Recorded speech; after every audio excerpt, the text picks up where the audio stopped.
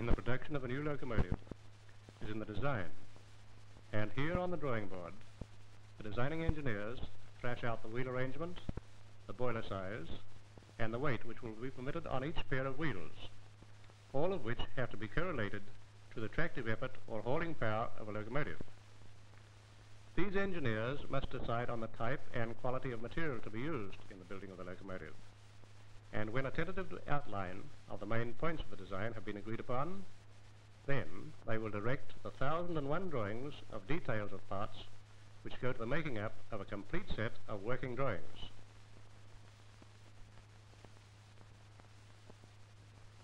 These draftsmen are making the various working drawings, and when these drawings are completed, they are then traced on wax linen or tracing cloth, and together with the numerous calculations of strength of working parts which have to be taken out, are filed for future reference.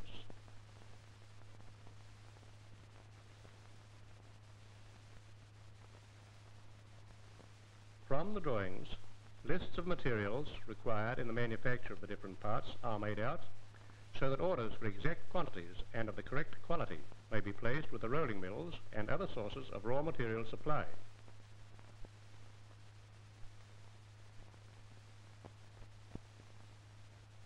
From the rolling mills will come the plates for the making of the boilers, pig iron from the blast furnaces, coke and coal from the mines, copper, tin and lead from the smelters, as well as an infinite variety of raw materials of other classes.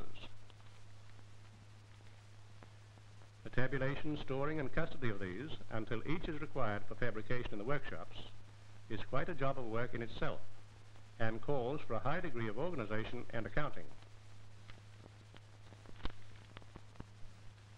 Before material is accepted for use in the building of a locomotive, it is required to undergo certain specified tests, so that apart from any economic consideration, the safety of the railway's patrons, the travelling public, must be fully guarded.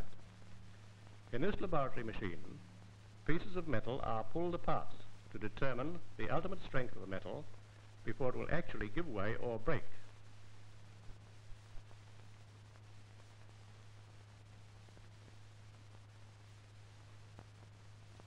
The part he is pointing to is the part which is being pulled apart.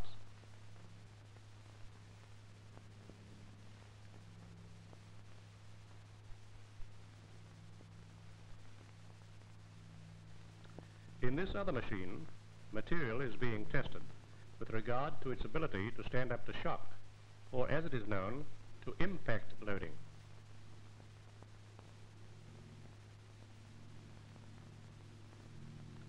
Chemical analyses are made to ensure that deleterious substances are not contained in any of the materials of construction. This is a most important phase of material control.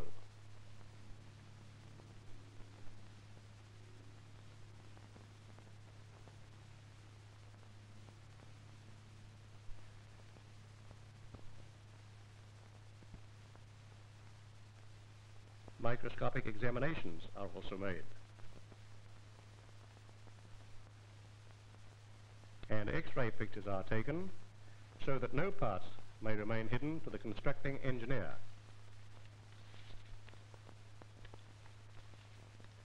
Before the actual work of building commences, the numerous operations are planned so that each part may be ready on the correct date and the work proceed in an uninterrupted manner. Without this planning, each different section engaged on the work would be claiming a preference for itself in the order in which the work would be done.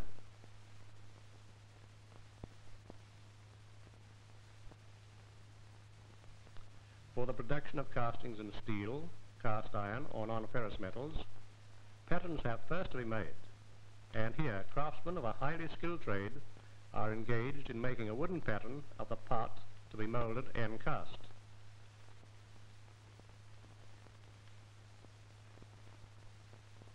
In the making of these patterns, the craftsman must provide in his measurements an amount to allow for shrinkage of the metal after it has been cast in a molten state and then cooled and contracted.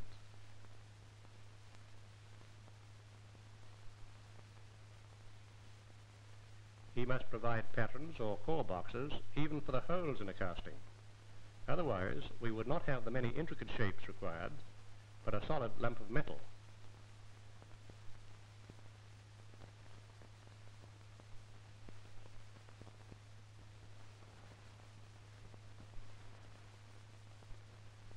In the foundry, machine molding plays a very large part, particularly where repetition work is concerned. Here is what is known as a jolt roll-over machine. You see the machine rolling over, and the pattern is withdrawn from the mold on the return roll. The pattern having been withdrawn leaves the top portion of the mold ready for placing on the bottom portion, and later molten metal will be poured in and a casting will be made.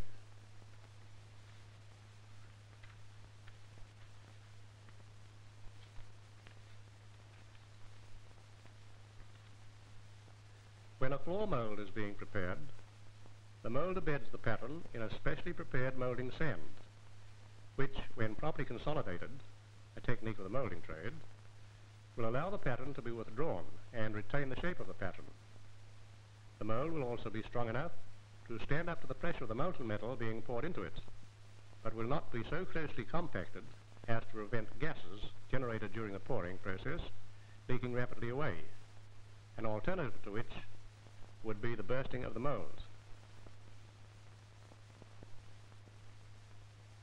The pattern to be withdrawn is wrapped and then lifted out of the mold. Here you will recognize the familiar shape of a smoke box door for a locomotive.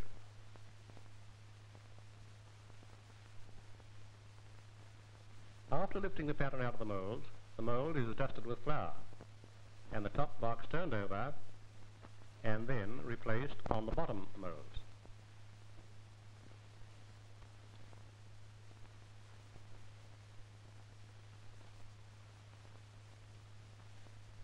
Here the top portion of the box is being lowered onto its bottom portion. After this lowering, the mold is weighted in order that the molten metal, when poured into the mold, will not float the top box off.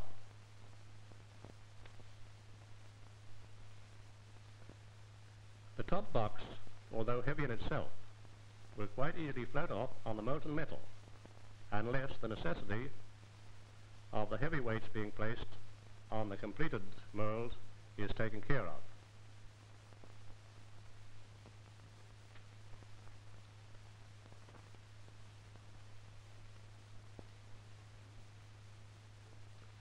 On the completion of molding, the furnace or cupola in which the iron is melted is tapped, and the molten metal from this cupola flows into a large ladle, which is then taken round the shop for the purpose of filling smaller ladles.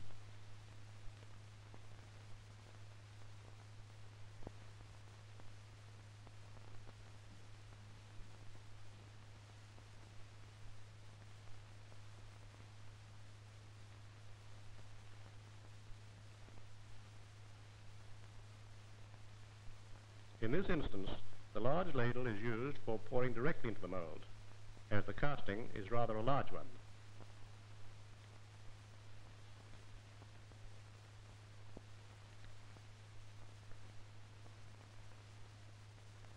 It is a long cry from the village smithy to this modern smith shop, and although there is no roar of bellows, there are still the sparks to gladden the small boy's heart. The modern boy in this smithy would enjoy a greater pyrotechnic display than would the children of Longfellow's poem.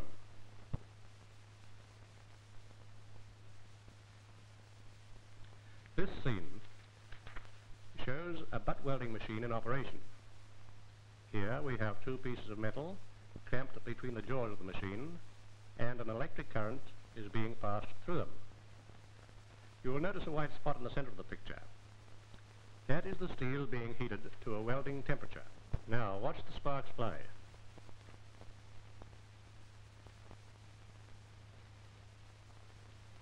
There we go. These are the things that gladden the small boy's heart.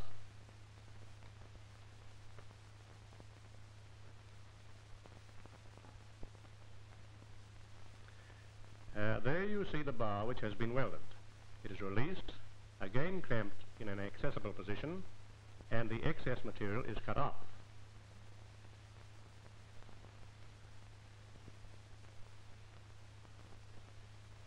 Having completed the welding process, the bar is now placed under a steam hammer for swaging or rounding up.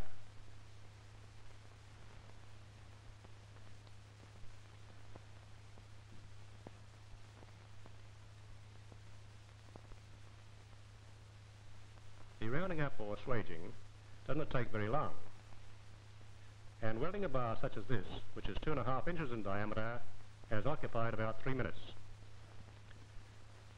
Drop hammers quickly form, nearly but not quite, molten pieces of metal into the desired shapes, and by eliminating the lengthy process of anvil forging, reduce the cost of these parts. However, only where large numbers of similar articles are required is this method of smithing justified.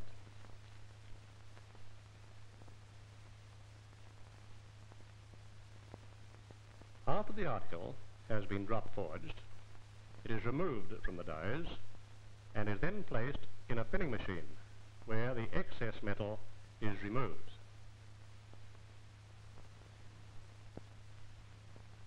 Powerful steam hammers pound and form the heavy forgings. There are no smith's fires here, but forging furnaces are necessary in their stead to take care of the heating of the large material. The drivers of these hammers become so expert in regulating the blow that they often claim they can gently press a cork into a bottle without any damage.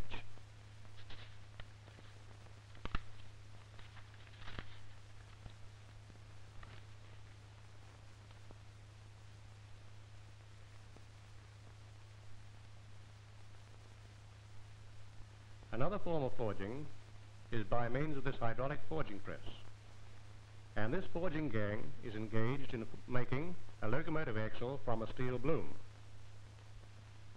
This machine can exert a pressure of 600 tons at each stroke, and you can see what it does to the material being forged. On finishing operations, the press operates at about 1 stroke per second. Sound teamwork is essential with this gang, as any errors are impossible to rectify after a 600-ton squeeze has done its part.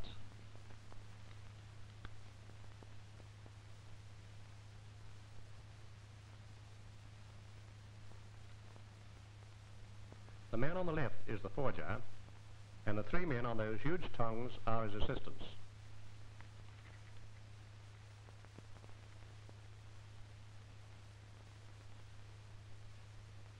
Here is shown an axle as it comes from the forging press, and underneath it is the bloom from which 2 such axles can be forged. Flat plates, which have been cut to correct size and drilled, are now being rolled to the familiar shape of a boiler. This particular plate will form part of a firebox for a boiler, and you can see it taking that shape as the rolling process proceeds.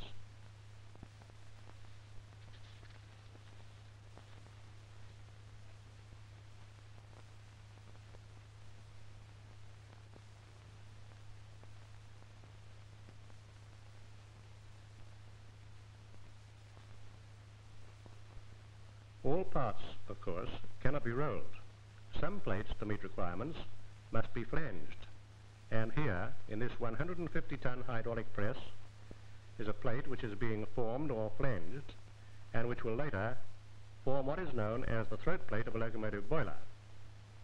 Actually, 2 plates are being formed in this one operation.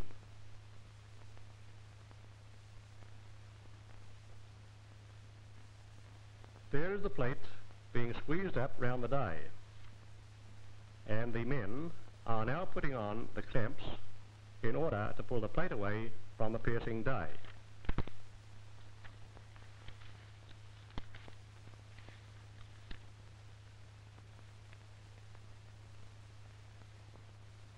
Today, much time and labour is saved by the comparatively modern practice of oxyacetylene or electric welding. And here is the operation of welding a copper plate in the firebox of a locomotive boiler. This process is oxy welding, not electric.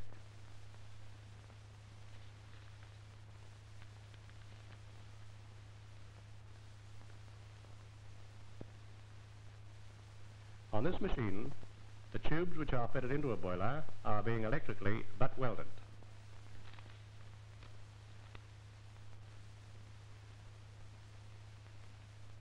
After all the plates have been rolled and formed, they are fitted together in the form of a boiler and bolted. Later, it will be riveted and mounted. After the boiler has been completed, it is sent to the testing pit where it is tested, first by hydraulic pressure to 50% over its ordinary working pressure, and then later it is steamed with a 10% greater pressure than it would ordinarily be called upon to carry. This latter pressure is held for not less than half an hour, and after the boiler has cooled following this test, a further test is then given, and if everything is satisfactory, the boiler, after thorough internal cleaning, is ready for use in a locomotive.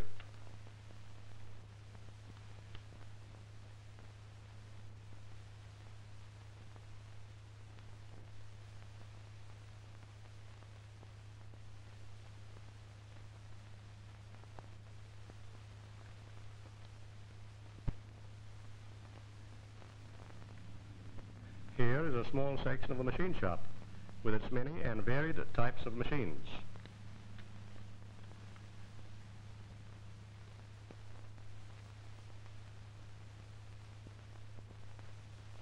On these tables or slabs, parts are carefully lined and marked out so that the machinist will not have any difficulty in setting up his tools to correctly carry out the cutting and shaping. This marking off section, as it is known, works strictly to the drawings supplied by the designer, and no divergence from these drawings is permitted. Here is a horizontal boring machine carrying out boring operations on a locomotive cylinder liner.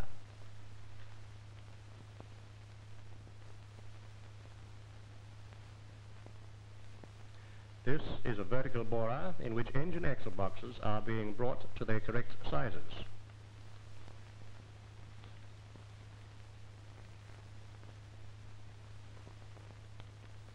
Lathes are one of the oldest types of machine tools and predominate in any large engineering works where countless turning operations are required.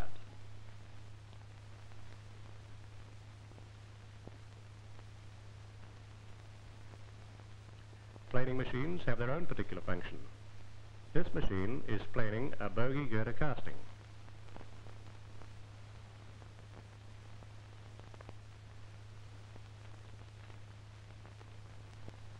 The milling machine has its combination of tool settings to allow the various shapes to be produced.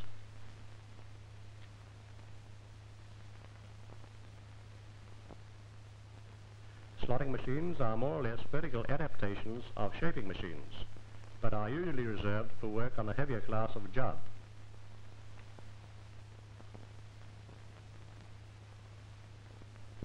Combination turret lathes are in use where large numbers of smaller articles are turned out. Note the various tools on the turret head ready for each succeeding operation.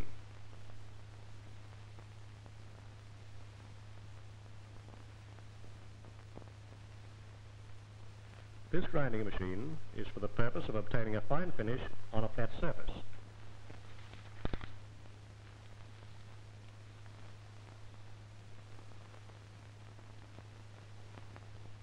Here is another type of grinder, known as a cylindrical grinder. It is screwing up the piston rod of a locomotive.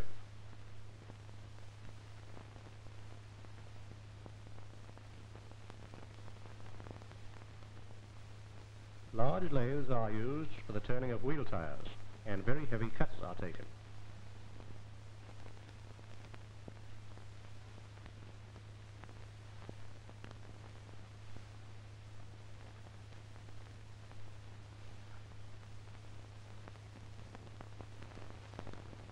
That important safety device, the Westinghouse brake gear, receives thorough checking before it is permitted to be used, and here are a number of Westinghouse air pumps undergoing their test runs before dispatch to the assembly or erecting shop.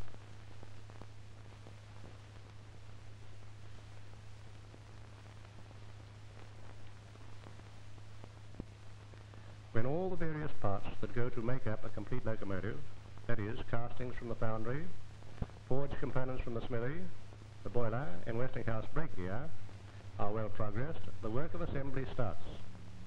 The frames are set in position and lined up. A saddle is then fitted, and here is a saddle being lowered into position between the frames.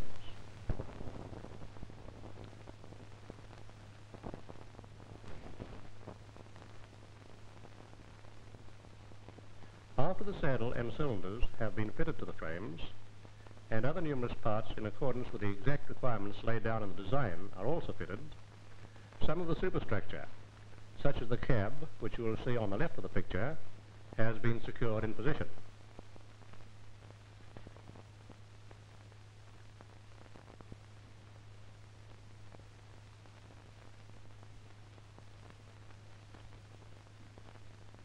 Here you will see the boiler being lowered into the frame.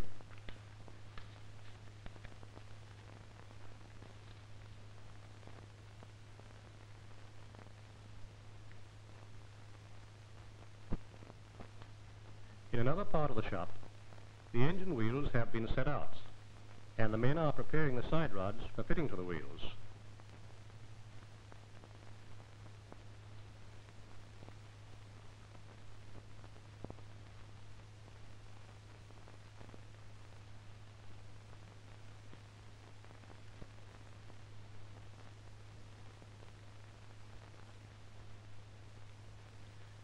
These wheels are now ready for the boiler and frame portion to be lowered onto them. And you can see the frame coming into view as the boiler and frame are slowly and accurately lowered onto the wheels and axle boxes.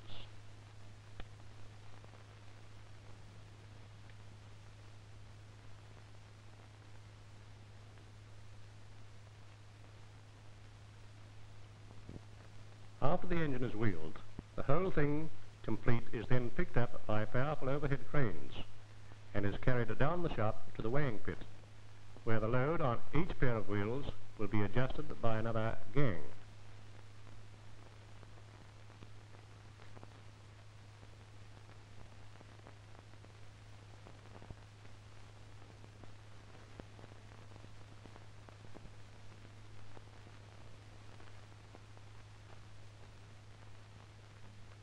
The engine having arrived at the weighing pits, these men are determining the weight on each pair of wheels by means of steelyards or weighing machines. If you look closely, you will notice the steelyards as the men operate them.